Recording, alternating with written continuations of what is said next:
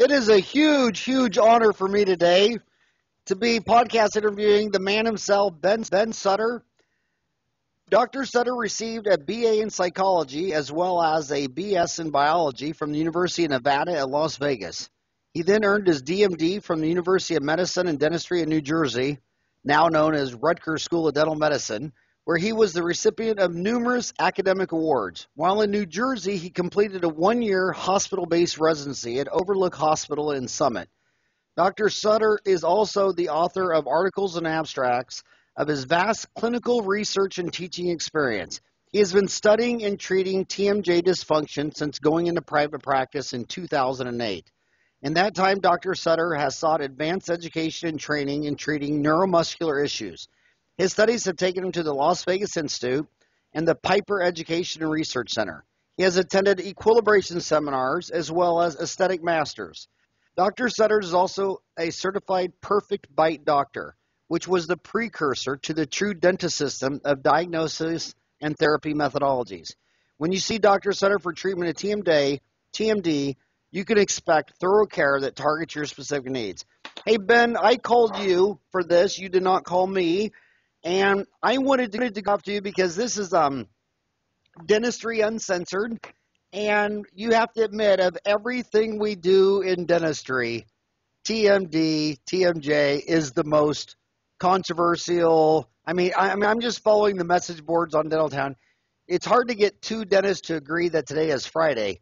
But can you get any of them to agree on occlusion? And how did you get into this? And do you personally find it academically controversial amongst your 2 million dentists around the world? Wow, okay, a lot of questions there. So, and I agree with you that it's hard to get two dentists to agree on what day of the week it is. When we were in dental school and we were learning to read radiographs, our dentists would say, or our mentors would say, if you show your x-rays to 10 different dentists, you're going to get 10 different treatment plans.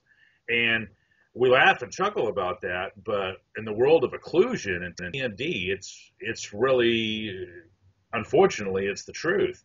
The profession has no sense of self where occlusion is concerned. If there was one truth, there would be only one answer. And so I think the reality is when you learn some of these different systems as far as LVI or course or Spear or TruDenta or whatever, all of these work some of the time. None of them work all of the time. And if you spend time on any message board, whether it's Facebook, Dentaltown, or whatever, you get a sense of that. But yeah, I don't really know what the answer is as far as us as a profession and 2 million dentists coming to an agreement. I think for me, being able to measure something and getting a repeatable response from patients and being able to quantitate that and put numbers to it, which is the reason why I've incorporated some technology into my office, like EMGs, joint vibration analysis, computerized jaw tracking, T-scan land with EMGs, so you're able to see what's going on with the musculature in the face in real time with what's going on in the bite. And I think a lot of us don't incorporate that because some very important people in our world, in our profession, have said, yeah, these are really just gadgets. I don't find that, personally. Well, I want to, you're 45, I'm 53. Most of our listeners are under 30. Every time I get an email, it's, they're usually been out of school 2, 3, 4 years.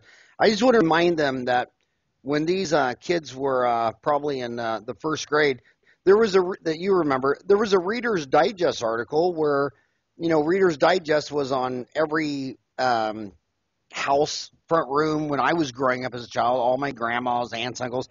And this, I think his name was Ekberg, took a full set of x-rays and study models, and he literally went to 30 different dentists and got 30 different treatment plans from do nothing to all the way to 30,000 And it was just a perfect line in between.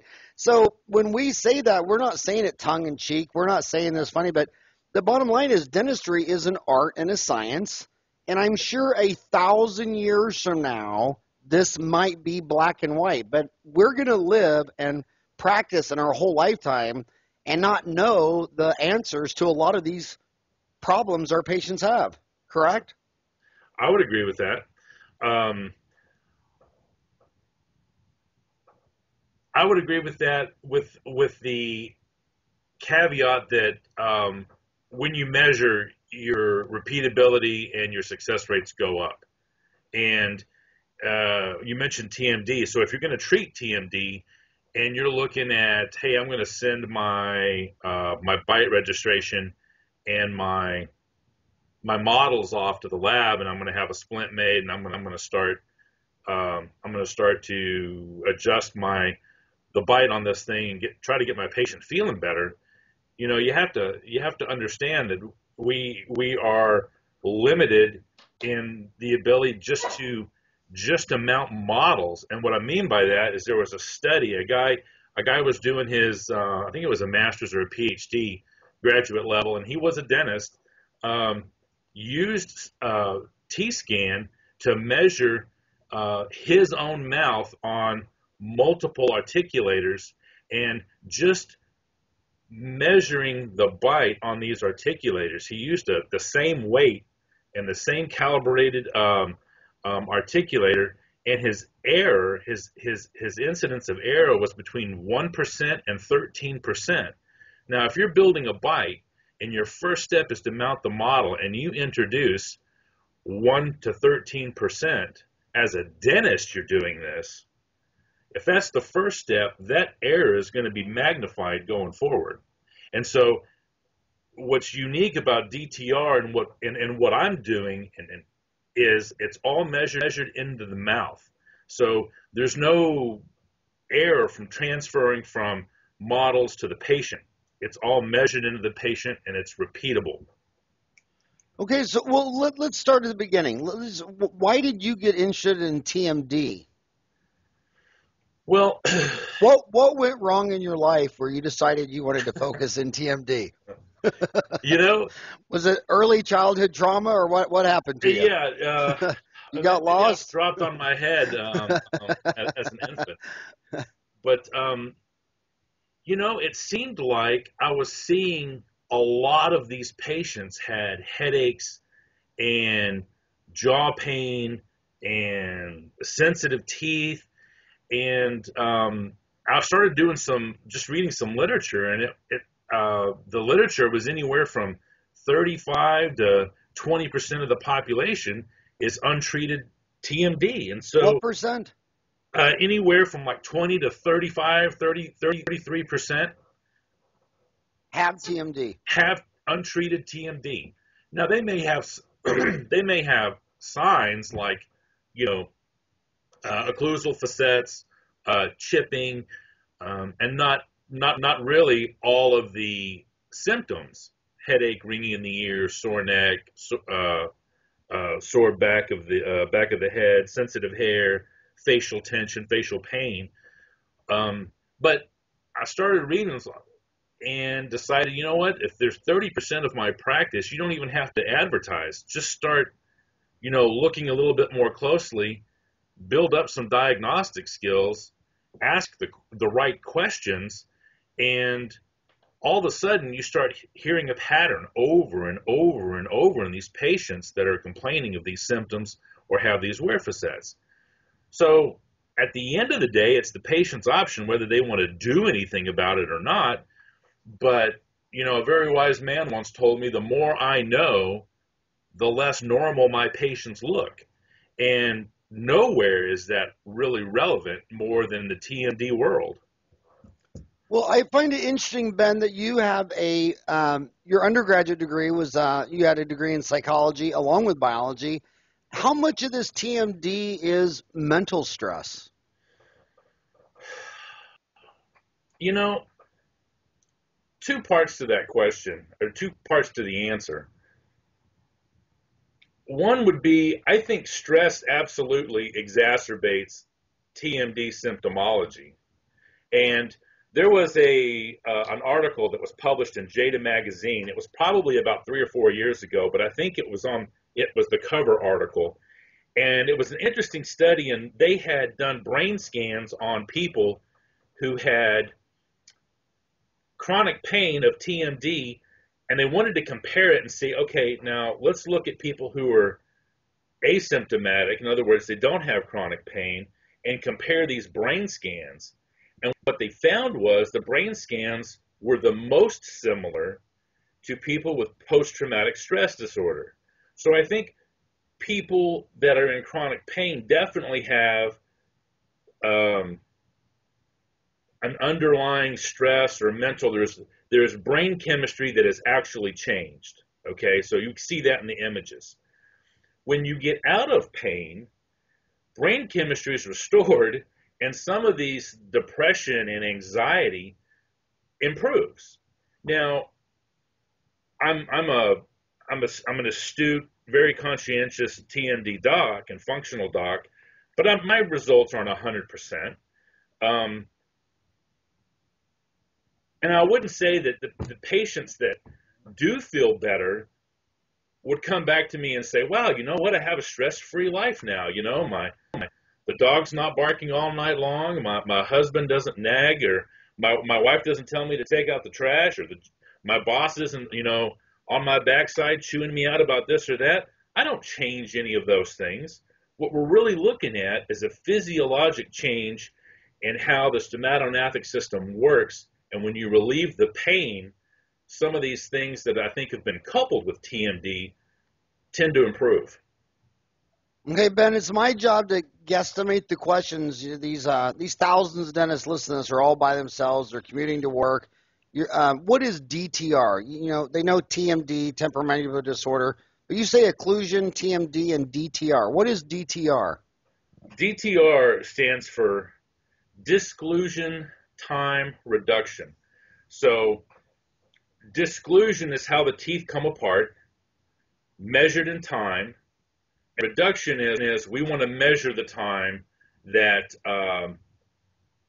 that takes place. In other words, the more tooth-on-tooth friction you have when you go into right or left lateral excursive movements, the more time that takes, the more muscles have to work to avoid working and non-working interferences. And so by reducing that time and making the bite more efficient, you're changing clenchability of the teeth. You're changing how muscles work. And I'm probably one of the few guys who, on a consistent basis, I have a protocol where I measure before and after that therapy. So specifically, we look at the muscles. We look at clenchability. Are you able to recruit more muscle? Are you able to open wider? I find that the first round of DTR, patients open wider. There you go. You don't even need it. But in essence, DTR is an occlusal therapy. So all the doctors that are listening to this that believe that it's solely a joint position, or it is, hey, I've just got to separate the teeth with a splint and symptoms will go down, and that is true. That will happen. But I have many patients that come to me with handfuls of splints. And so it's interesting with T-Scan, which is an occlusal digital analyzer. I just start popping these into patients and say, okay, bite on the sensor, and let's see where your bite is. And these bites are all over the place. So you might come in and a patient who is 60% on the left and 40% on the right. You don't have to be a dentist to understand that that's not good.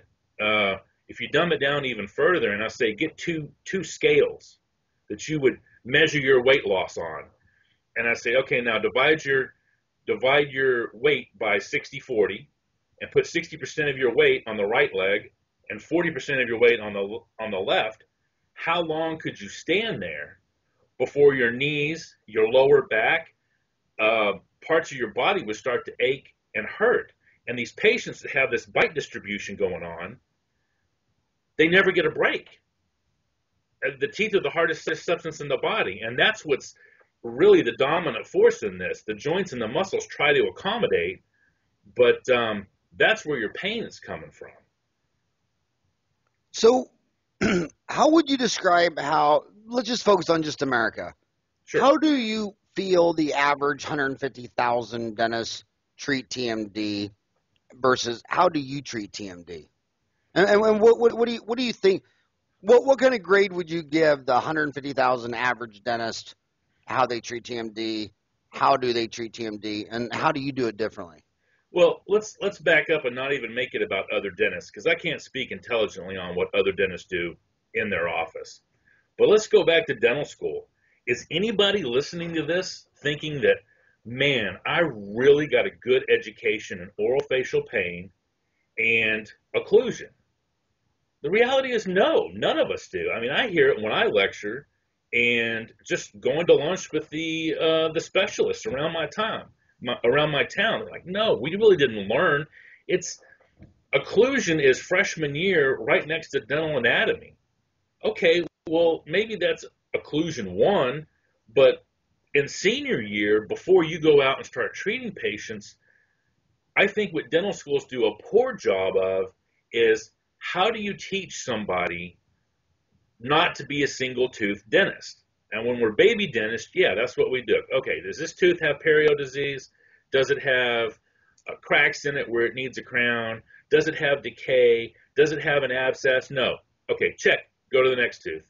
And that's traditionally how we're taught. But the reality is you've got 28 teeth in most cases. You got 2 joints, nerves, muscles. You know, you can bend your right elbow and keep your left elbow straight. Well, you can't open the right side of your mouth and keep the left side shut. All of this has to open and close and function in synergy.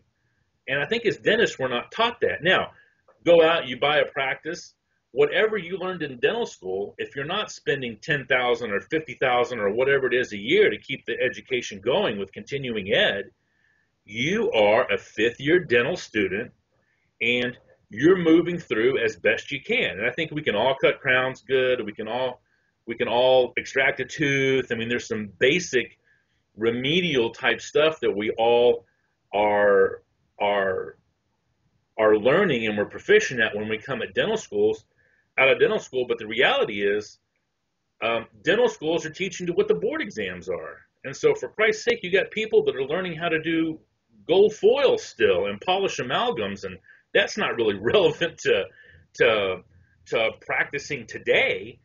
And so if you really want to bring dentistry up a notch, teach it. Make it a requirement that you have to know occlusion and you have to know how to treat these patients. And the dental schools won't do that until all of a sudden ADA credentialing says, hey, we're not going to credential your school until if 30% of the American population at some point in their life is going to have really bad TMD, we should be able to treat it. And there should be some sort of consensus. Now, this was done, I think it was last year, or a couple of years ago. Charles Green wrote a paper and was a firestorm. And so, and what he did was he said, okay, so what we should do is we should have a guideline for how we treat, and everybody should agree to it. Well, half the docs that are listening to this, if they read that paper, wouldn't agree with what he said. So where do you start? It's not about, jumping into somebody else's dental office and say, hey, I treat it better because I measure, or, you're not up to par. Let's bring you up to par, and you just need to take these courses. I mean, we would love it if it was that simple, but I think it really is more basic than that. So let's talk about your practice. So what percent of your practice is TMD? Oh, let's see. Well, I'd probably say about 75% of my practice is bread and butter dentistry. And there's probably 5% is cosmetic and about 15% is active TMD. And Some of those are neuromuscular cases because they're not candidates for DTR. I say the overwhelming majority are candidates. I mean, I'd rather do a limited coronoplasty, but if a patient comes in with blown out flat teeth and there's nothing to really build anterior guidance with, maybe we need to do some reconstructive work. So as a percentage, let's see, I did 53 DTR cases last year, and I did 3 full mouths. So walk us through a DTR case. Now, is it going to be what we hear that 90% of TMD patients are women, or is that you find that in your practice or not so much? I think it's kind of the 80-20 rule. About 80% of women, 80% of the patients are female and about 20% are male. Men tend to blow up their teeth. I mean, when you look at men and women, now there's some exceptions to the rule, but generally as a rule, women get symptoms and men just destroy teeth. So is there a hormonal balance? Yeah, I think that there's something there that we don't have an answer to, but certainly men get migraines, get headaches, have neck pain. But, so you think estrogen or a hormone could play a factor in this? Oh, absolutely. And some people also say, you're a psychology major, some people say that women are just more likely to seek help and go to a doctor than a man. I mean, kind of like, think of your dad never asking for directions while your mom's over there having absolutely. a corner. I would agree with that. It's probably a big factor in it. Yeah. I mean, my dad used to drive my mom insane because he wouldn't stop at a gas station and ask for help. My dad just thought that was so beneath him to ask another human to where Disneyland is. So these patients walk in. Describe the mean, average, median patient and what you go through. You've mentioned technology. You said T-scans. Can you walk us through a patient? Sure. So, well, what is a typical patient that comes in? God, I've had everybody from a 15-year-old young lady who just got out of ortho and her pain didn't start until the month after ortho came off, all the way to a Microsoft executive who drove down from Seattle because he was having facial tension, facial pain, and saw some of the videos online. So the spectrum, about the only thing that I could tell you is that 80-20 rule is consistent, but it affects everybody. As far as what is my typical protocol for TMD, the first thing I would do would be a consultation. And in that consultation, I use T-scan and I use EMGs linked to it. So I want to ascertain, is there a bite force discrepancy? And then I also want to look at the bite timing. Now, this is something that's not taught in dental school, the timing of the bite. And that's huge because disclusion time trumps bite force. So you can have somebody who is 60-40 right and left. Let's say if they're missing a lower molar on the right side. Well, there's no way they're going to be 50-50 because they're missing a tooth. So there's going to be a bite force discrepancy. But the bite timing and the time that it takes for teeth to come apart and together, you can measure using T-scan. So if a patient comes to me and says, look, doc, all my pain is on the right side. My shoulder's tense, my neck's tense, my face hurts, my headaches are on the right side. And then I'll check with T-scan if there's a bite force discrepancy that says, okay, either they can't bring their teeth together on the right and they're having to really clench down for that to happen, or maybe they hit first. Now, articulating paper and shim stock won't necessarily tell you anything about bite force.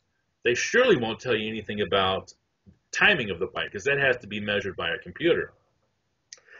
So explain to the patient, TechScan is a very wonderful technology that's very visual, and patients get it. I mean, 15 minutes with it, and they understand what all those colors mean and the peaks and valleys and the right and left and how their bite comes together, and they'll say, oh my God, yeah, I told the dentist 15 times that crown wasn't right, and we can see it. It's not right. Not only can we see that there's more force on it, we can tell if it's in the front of the crown, the back of the crowns.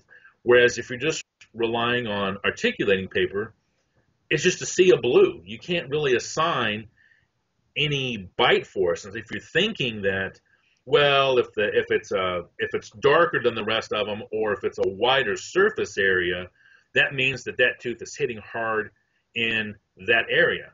It's like, no, the research says that that's not true.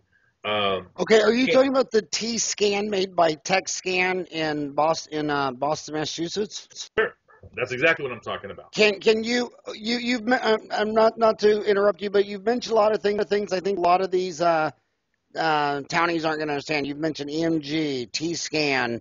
Can you talk about the T scan? Like, how much does it cost? How do they get one?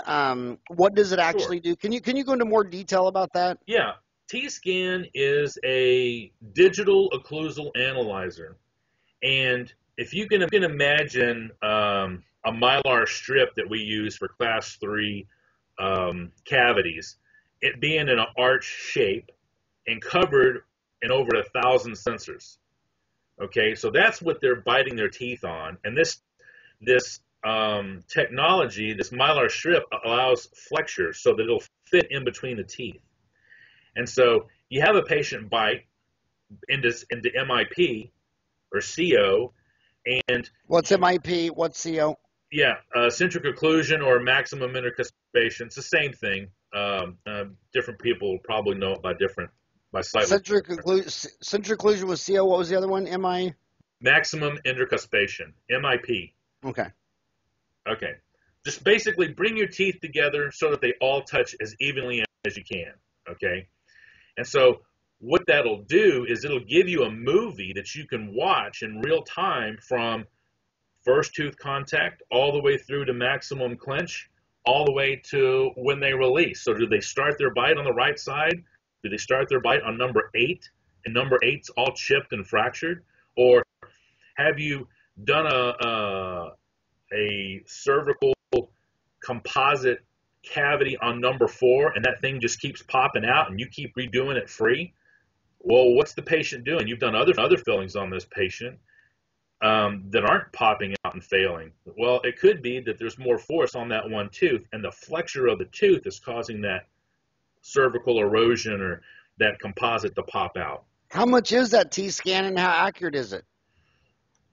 Good question. T-scan, you'd have to contact the company. I think I paid $10,000 for T-scan. The sensors themselves, which you would use for each patient that would have their own, are $6.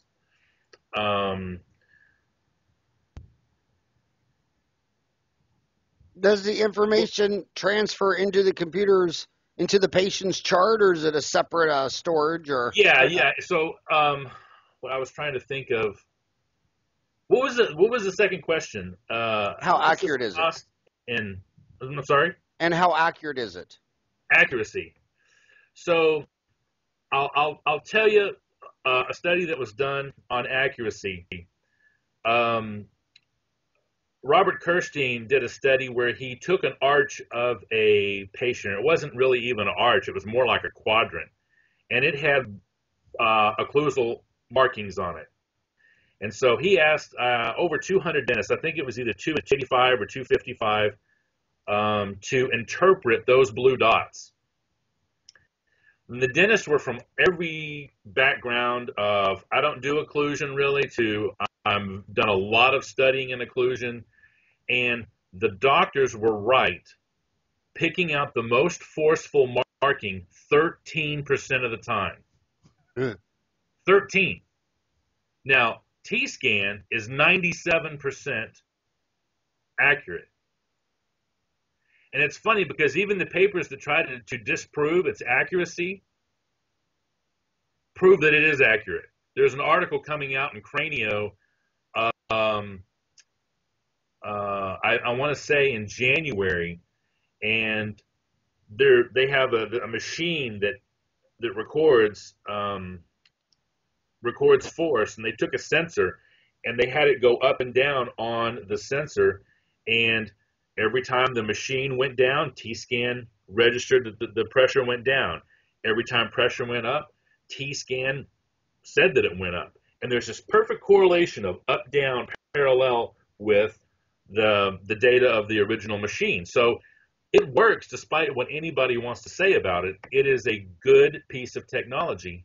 Incidentally, the U.S. government uses that same technology when they're moving warheads, nuclear warheads.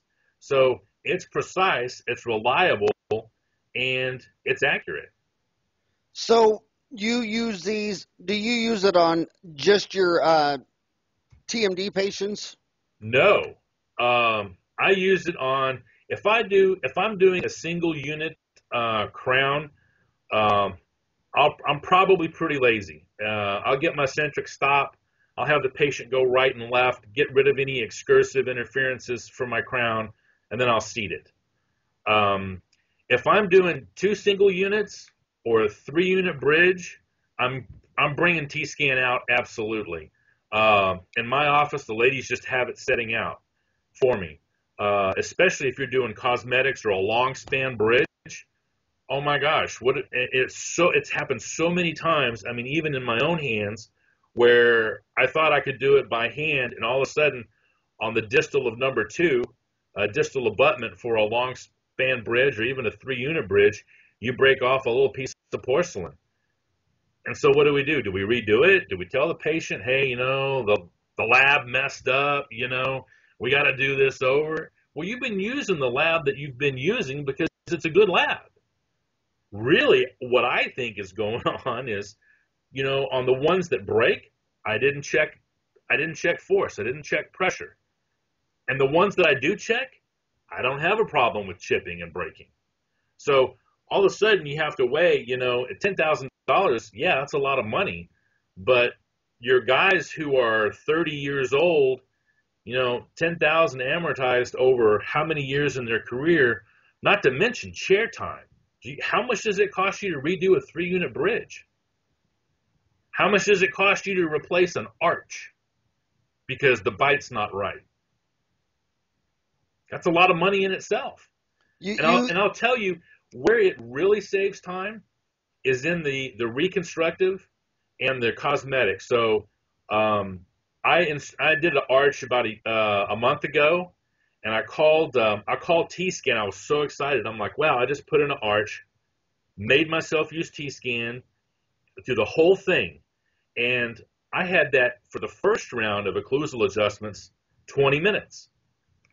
That's not very long. Well, actually, when I went back and looked at them, because all the scans are time-stamped, it was 16 minutes. Now, how much money do you put on that value, So, I mean, if you're doing large restorative cases that's complex, it behooves you, I would think, to measure. Now, and I'll say this, I'm not a spokesperson for any technology firm or company. I'm not involved with any secondary education for any dentist or dental company or materials company. So what I say is free and clear from any financial incentives. And I just want to add that I actually am a spokesman for Calvin Klein and one of their models. Yeah, so yeah, well, this jacket I'm wearing was given to me free to build their brand. You also threw out the term EMG. What is an EMG? Sure. Electromyography. So much like a cardiologist will put leads on your chest to monitor electrical activity and cardiac muscle, I measure, and guys who use EMGs measure electrical output in muscles of mastication, temporalis, the masseter, SCMs, trapezius, anterior belly of the digastrics. And so if you can record a higher level of electrical output, that muscle's doing more work by definition. Okay, so if you're monitoring, cardiac measurements, and there's a lot of electrical activity, you're going to have a higher heart rate. That muscle is doing more work, and the skeletal muscle in the face is no different. and so it is a gauge by which we, use to help us diagnose and myofascial pain and TMD before we pull the trigger, so to speak. I want to go after a very, very common question that I see on Dental Town all the time, and I get emails for this. They're young, they're coming out of school, and they sit there and they say, what if I want to learn occlusion? So you've been doing occlusion for decades. They want to learn occlusion, and they say, well, I'm confused. I mean, I hear Dawson has his own type of occlusion in school, and does Pinky have the same occlusion as Dawson? I've heard LVI is neuromuscular. I was wondering if you could do two things for me. If some 30-year-old kid's listening and says, well, I want to learn occlusion, can you explain the different camps of occlusion and where you would go to learn which camp and what camp would you recommend starting at? Because you said in the beginning that not every camp solves every problem and that nobody's 100%. But can you explain the different occlusion camps and where this 30-year-old podcast listener driving to work right now could extend their study on occlusion? Sure. Don't you like the way I threw out 38 questions for every question? Yeah, I mean, just so Pankey, Dawson, Coy, Spear, LVI, they all have their own paradigm, if you will. So would you call, just stop, sorry to interrupt, would that be about the 5 camps, Pankey, Dawson, Coy, Spear, LVI? I mean, is that pretty much all the occlusion training camps in the United States? I wouldn't say it was all of them, but I would say you're hitting probably the big 5 there. That'd be the big 5. Yeah. Would that be the 80-20 rule? Would those guys cover 80% of the occlusion camp training? Yeah. I'd throw another one in there, TruDenta. TruDenta, while it's not really an occlusal camp per se, they are measuring in between the teeth, and so I would give them a lot of credit. My opinion, for doing that. Where are they at, and who heads that up? Oh God, I'm not sure who heads that up. They're in Florida. Just Google TruDenta. That is amazing. Pankey's in Florida, Dawson's in Florida, TruDenta's in Florida. What is it? Those old people down there? What are all those old people? Maybe they have maybe they're eating crab shells and they're not, taking the meat out of the crab before they eat it. I don't know what's going on down there, but I think a lot of that is marketing and where's a fun, nice place to go, when you're doing your CE. But wow, it's tough to say. Looking back retrospectively on my career and my CE, what I've done, maybe a better response to the answer is here's what I did, and your guys can take it for what it's worth. I got into, when I started getting into TMD, somebody said, oh, whatever you do, don't go down to LVI, those don't drink the Kool-Aid, whatever. And so that instantly piqued my curiosity. And I went there, and these guys were measuring muscle. They were taking scans. They had digital equipment that was helping them treat complex restorative cases in pain patients. And so, wow, I'd never heard of this was even remotely possible. And so I went through that camp. But when I went through there and now, LVI camp, that's neuromuscular? That's neuromuscular, LVI, yeah. Taught by Bill Dickerson? Yeah. I had really, really good results. And they teach a coronoplasty course there, as all of them do, but no one's measuring in between the teeth. And so a buddy of mine, Mark Montgomery, who's taught at PAC Live, and he's at TruDenta now as their main dental guy, he said, well, you got to check out this technology and start measuring in between the teeth. And so I took that course, and he's right. There's a lot that can be learned by measuring in between the teeth that a K7 or bioresearch type of modules will not give you. And then I kind of thought, well, wouldn't it be neat to put the EMGs on and be able to see what's going on with the bite and T-scan in real time. And that's when I met Robert Kirstein and started reading some of his work, and I started going down the DTR path, because what was happening for me is I was seeing Nick Yanios and Kirstein. They were doing the same thing that I could do, but they were doing it a lot faster. So they were getting results in like 45 minutes to an hour. Well, I wasn't even through taking my impression, and I had 2 weeks to wait before the lab would bring me back an orthotic. And their patients are already starting to see results. So I'm missing something. And so you start linking the EMGs to the bite, and you start seeing more stuff. But I think for me, the CR-based occlusal paradigms, when you start manipulating the jaw in a superior, and part of the dentists say it's posterior, part of the dentists say it's anterior, superior. Well, it moves every 10 years. Well, yeah. I mean, there's like 7 definitions in the glossary of prosthodontic terms. So, I mean, pick one. I think now the flavor of the decade is its superior anterior position, but 99% of the work done in the country is done at MIP. That's where DTR is. And so the neuromuscular guys, LVI and the bioresearch guys, will say, well, when I move the jaw down and forward, I see EMGs go down. And that's true. That happens. You can measure that.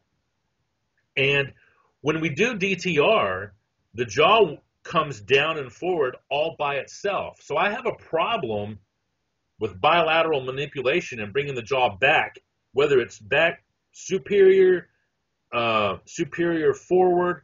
You know, you're starting to do occlusal adjustments in a position that may be diagnostic, but it's not physiologic, at least with the stuff that I measure with.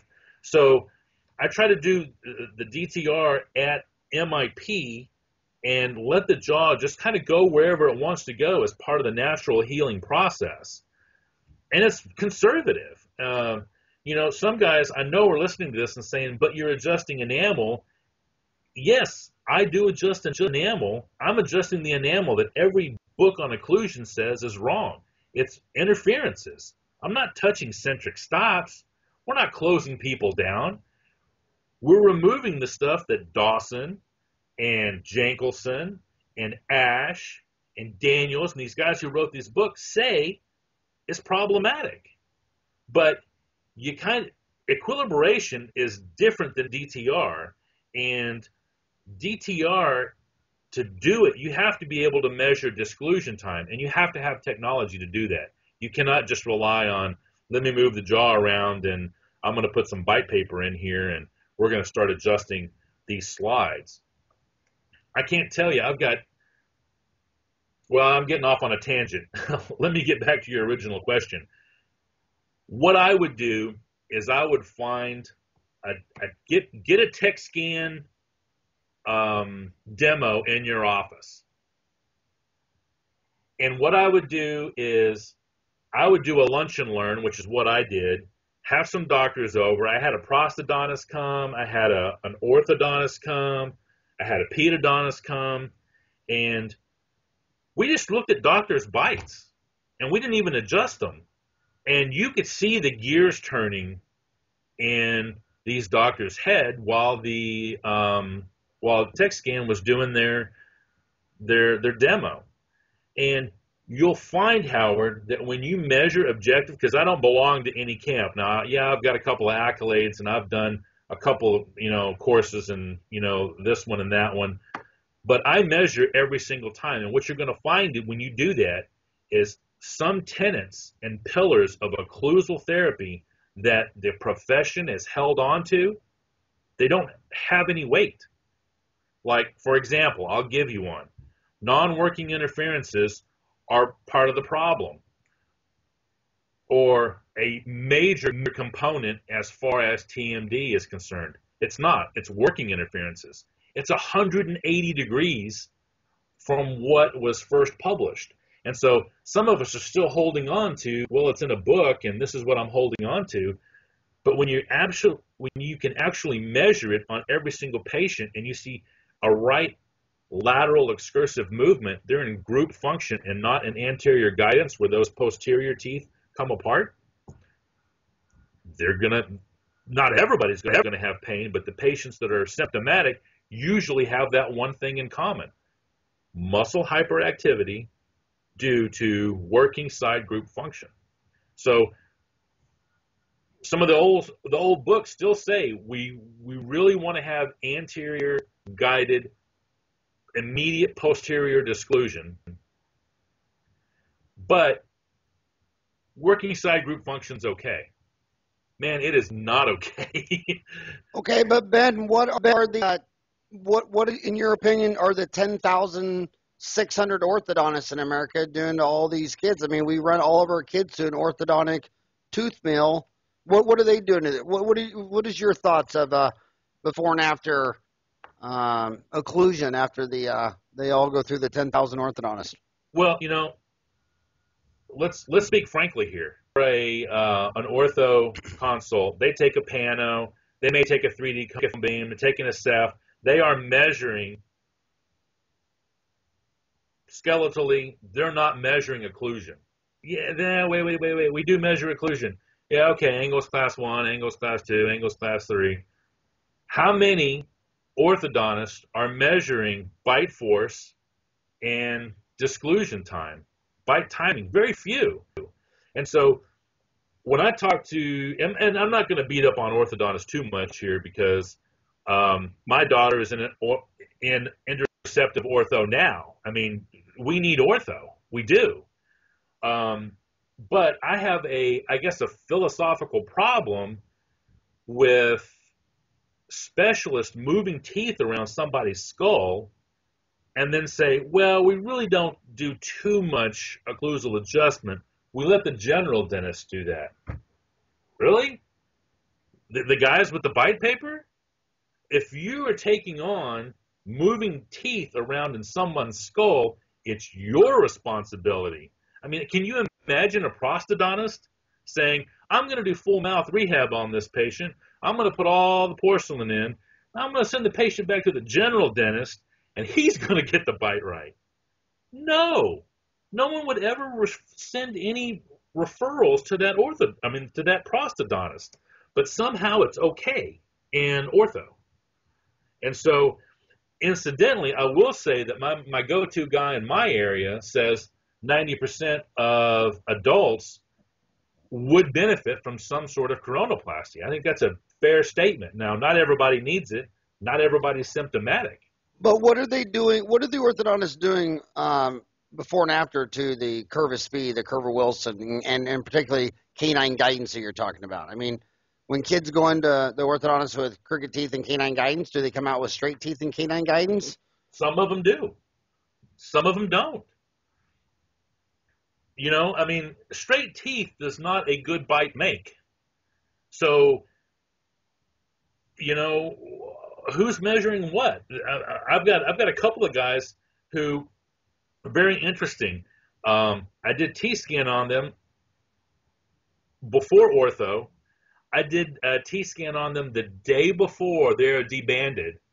And when you start talking in terms of bite force and timing, these cases, while the teeth are beautifully straight, they're horrific in terms of occlusion. Not macro occlusion, but I'm talking micro occlusion. How the teeth all interdigitate. And when you look from side to side, you can only see things on the cheek side. All right, so how do we view all the lingual cusps? Well, okay, you can scan it, you can take models, but are all orthodontists even doing that before they deband their patients? And then the rebound, it's interesting to watch.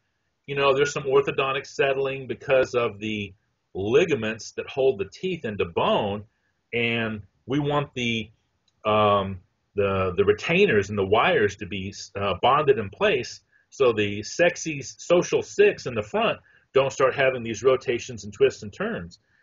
Well, if you're measuring the occlusion, I would submit to you that it's really a bite force imbalance, and these teeth are twisting and rotating a little bit to make room so they interdigitate better on their own. Hey Ben, I want to throw some tough questions at you that I know these kids ask because I hear them ask them, I see them ask them on Dental Town. One of the first things kids say is, "Come on, Ben, when you eat, your teeth don't even touch. You just chew the food. Your teeth aren't touching, so none of this matters." What do you say to that? Yeah, I've got some videos I'll post where I tell my pain patients the exact same thing, where doctors are going to tell you that what I did has absolutely nothing to do with your pain level and your threshold and you feeling better. And this is all pseudoscience. And when you take a patient who's been suffering for 40 years, Howard, and all of a sudden you get the not the envelope of motion, but the envelope of function correct, their pain goes away, they'll look at you and say, whoever is publishing that the way teeth come together is not important to how I feel, missed the boat. So, yeah, and it's funny. I got a question for all the people who say, look, the teeth don't come together. It's not about teeth coming together. So what you're saying by definition is you can put any piece of acrylic in that person's mouth and you never have to do a post-insertion adjustment to that appliance. If it's all about separating the teeth, who cares how the teeth are touching? It's not about the teeth touching. Ben, how could we we put up, the continuing education has been migrating from the classroom to online as fast as the, University of Phoenix Online has been growing. We put up 350 courses on Dental Town. They've been viewed over 500,000 times. I would give anything for you to put a course on Dental Town. Is there any way we could get you to do that? Yeah, I would do it. I think a lot of people are going to be shocked, and I think you guys might be getting hate mail that I'm a heretic, but what I do and what would be really interesting is to film it in my office, and let's go over a couple of cases. Let's not just do one. Let's do like 3 in a day, and let's take the measurements before and after we do 1 round of DTR, just 1 round. Not even, I usually do 3 because as the muscles relax, the jaw comes slightly down and forward, and the bite has to be fine-tuned and refined a little bit. But a lot of times you'll see joint vibration analysis where a Piper 3A goes to a Piper 1. Well, what does that mean? What did I just say? What are those words? And most of the guys listening to this aren't going to know what that means. But basically, the simple thing is occlusal adjustments of noxious stimulus, meaning working interferences and trying to get that anterior guidance going, changed not only physiologic response, but changed the structure of how the disc sits in the joint. That's something that you can measure with joint vibration. So it's a different world when you start bringing in diagnostic equipment and measuring. And I'd be happy to do that. I think one of the challenging parts to doing that is having a camera that will sit on the teeth, because unlike showing a perio surgery or unlike showing a implant surgery where you're looking at a whole quadrant, I'm looking at a couple of teeth at a time with blue dots on them. So your magnification is going to have to be, that problem I can't solve, but to really see what I'm doing, you're going to have to be able to show that in addition to how the patient feels and what the results of the diagnostics are. I want to throw another hard-hitting question at you. There's a lot of dentists now saying that all this occlusion stuff is really sleep apnea, and that the reason they're grinding and having TMD and all this stuff like that is because they have sleep apnea. What are your thoughts on that? No, I wouldn't say that. I would say that there is a very real component with obstructive sleep apnea and TMD? Absolutely. But no, I mean, I have sleep apnea. I'm asymptomatic. I don't have any wear facets. So again, maybe it's the 50-50 rule, the 80-20 rule. I think what they're alluding to is there was some research done where anybody that's had a PSG done or a polysomnogram, a sleep study, they hook you up with all these wires and they're monitoring the heart, they're monitoring the brain, they can monitor anything, including facial muscles. And when people stop breathing, they can clench almost 300% more than when they're awake. So, anybody who treats TMD should be including an Epworth sleep scale along with it, because I've gotten bit before I started to do that as a matter of habit, where you're treating TMD, the patient doesn't get better, and then all of a sudden you turn around, the guy's asleep in your chair, and you ask him a question, and he's out. Hey, you have daytime sleepiness a lot? We should go and have that checked out with a sleep study. He starts breathing better, and then all of a sudden his pain's gone. So, anybody who's doing TMD work should include a sleep study, absolutely. But I don't think there's a cause-effect relationship. So you don't think the sleep apnea causes TMD? You think No. they are... I think it'll exacerbate it if there's a problem there, absolutely. So it'll just make it worse? I think it'll make it worse, yeah. Okay, and I only got you for 4 more minutes, but I get this question a lot. And I'm sorry to be oversimplified, but they keep saying, what exactly is neuromuscular dentistry? What is that? Well, I think neuromuscular dentistry, you're concerned about, there's some differentiation between, okay, we're concerned about how the nerves and the muscles and the teeth all work together. And I think that there's a lot of people listening to this will say, well, hey, I'm a CR doc and I have all the same equipment as this guy does. And that may be true, but I think when the Barney Jankelson, when he first started building his, some of his equipment and his myo monitor for tensing, people thought he was crazy, but he was measuring things. And so he had to call it something. And so, there's a CR-based camp. His was totally different.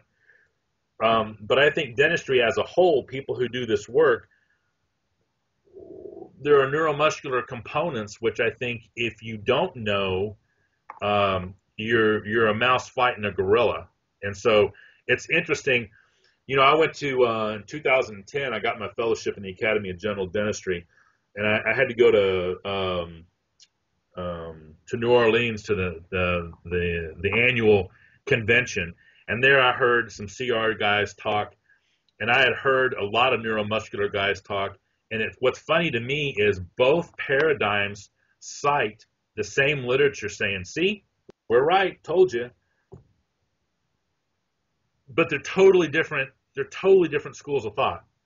So, I don't have an easy answer there for you either, unfortunately. I'll tell you what, I'm a big fan of your YouTube videos. How many YouTube videos do you have? Well, I've only got 9 videos out there. I think that's one that's got that's 9 more than 99% of all the dentists in the world. Well, yeah, but Nick Yanios has got like 90 case studies.